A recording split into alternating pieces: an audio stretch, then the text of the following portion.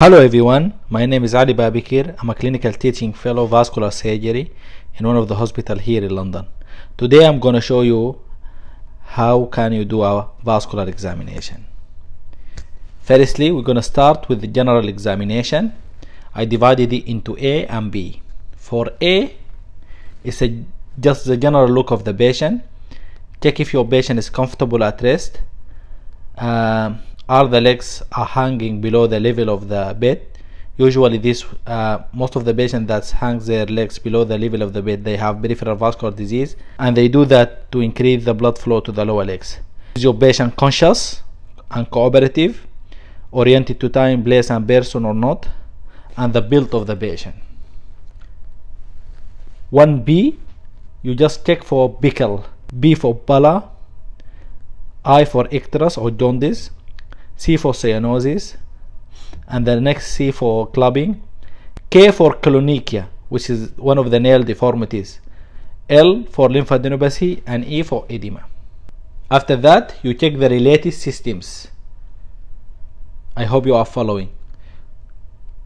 1 is general examination, 1A patient look, and then 1B, and now we are in 2 related systems. 2A, the first related system is cardiovascular system. Just check the heart rate and the rhythm, the heart sounds, S1 and S2. Check for any additional sounds like murmur, rub and gallop. Check for any disorder causing any embolism, dislodgement as a complication. For example, mitral stenosis patient will have loud S1, and usually they will have dilated atrium and atrial fibrillation, which may cause embolus to the lower legs. The second system is respiratory system. Check for normal breath sounds, and they are vesicular and bronchial. Vesicular sounds and bronchial sounds, these are the normal breath sounds. The abnormal breath sound or the additional sounds include wheeze, crepitation, crackles, and pleural rub. The third system is abdominal examination or examination of the abdomen. Check for any mass in the abdomen. If you find pulsatile mass around the umbilicus, this is usually abdominal aortic aneurysm. Check for any organomegaly.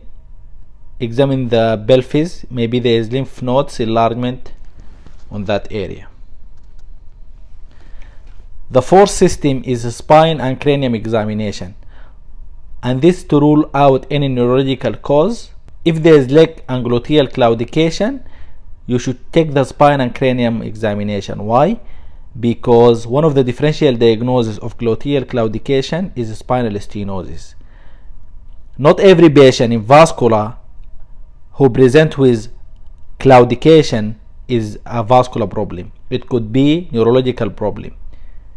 And one of the clinical way to differentiate between a neurological claudication and a vascular claudication is if you ask your patient, do you feel better by changing your position, for example leaning forward? If he feels better, this usually is a spinal stenosis, is a neurological problem, it's not a vascular. Claudication due to vascular causes will not improve by changing position. After that, you will do the local examination. Firstly, in the local examination 3A, we're going to start with the inspection. In the inspection, check for the attitude of the limb. Often the patient holds his limb. Check for any deformity, any missing part which may indicate amputation, any muscle wasting or color changes. We're still in the local inspection. Check for any signs of ischemia / arterial insufficiency, and these include thin and shiny skin, diminished hair growth, loss of subcutaneous fat, trophic change in brittle nails, minor ulceration in the bridge area like heel, malleoli, ball of the foot and tip of the toes. Inspect between the digits. This is very important. Don't forget to inspect between the digits. Local inspection for gangrene. Check for any signs of gangrene, and these signs of gangrene includes pale, bluish, purple, black skin. Check for the site and the extent of the gangrene if you find it. This table shows the difference between wet gangrene and dry gangrene. What I want you to remember is in wet gangrene there is no clear line of demarcation. In dry gangrene there is clear line of demarcation. Wet gangrene usually due to arterial insufficiency plus venous occlusion. Dry gangrene usually just arterial insufficiency. Wet gangrene more prone to sepsis and infection.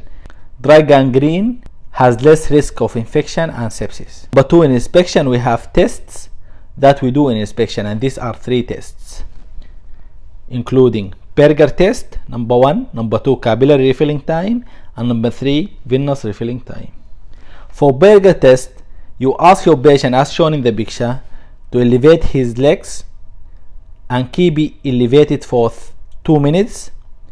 If the leg became pale or the patient complained of numbness or pain, this means the test is positive.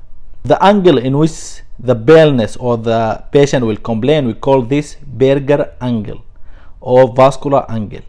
If you find the less than 30 degree, which means like if the patient complained or you notice paleness in the leg before you reach 30 degree angle, this means the patient has peripheral arterial disease.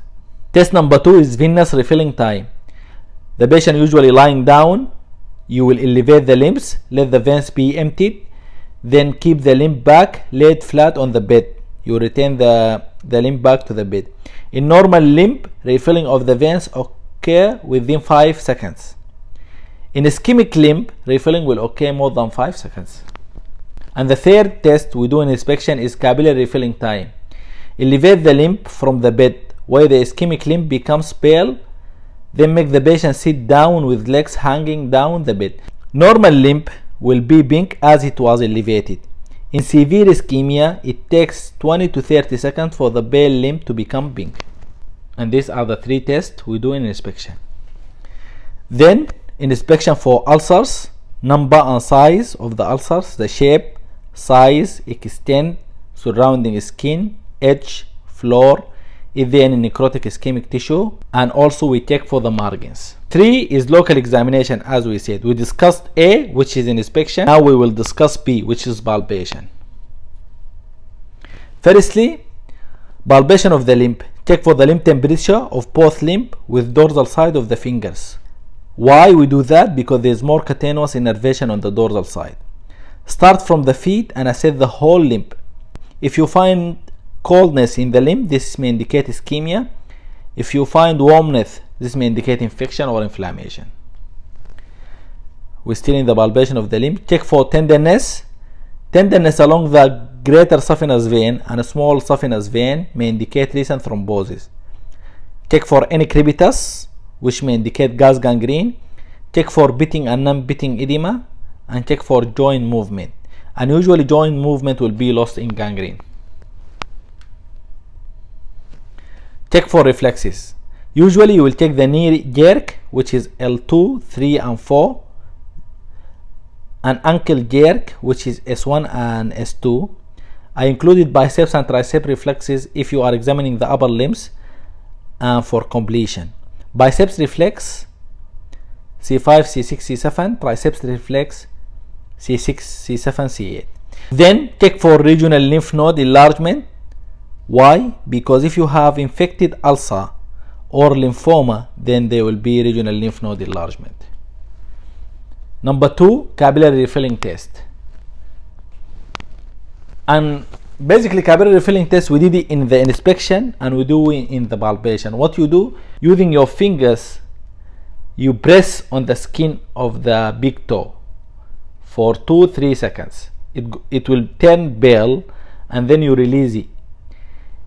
If the normal color retain in less than 2 seconds, that's a normal capillary refilling test. If not, that's abnormal capillary refilling test. After that, we palpate for all of the arteries in the body, and the idea is if your patient has peripheral arterial disease, there is a high chance that the other arteries in the body are affected too. So we need to check all the arteries in the body. This is how we check for the superficial temporal artery. This is how we check for the carotid pulse. Make sure you don't check for the carotid artery using both hands. Don't check both carotid arteries. Why?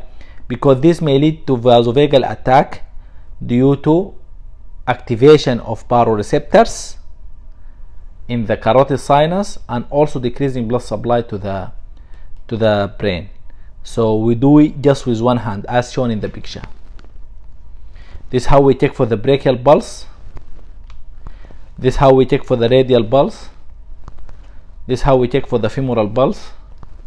And then we check for the popliteal pulse and posterior tibial pulse. And lastly, dorsalis pedis pulse. And then you interpret your finding. If there is no pulse, this indicates occlusion, obviously. If there is expansible arterial pulsation, this indicates aneurysm. If there is firm tender artery, this may indicate impulse in the artery.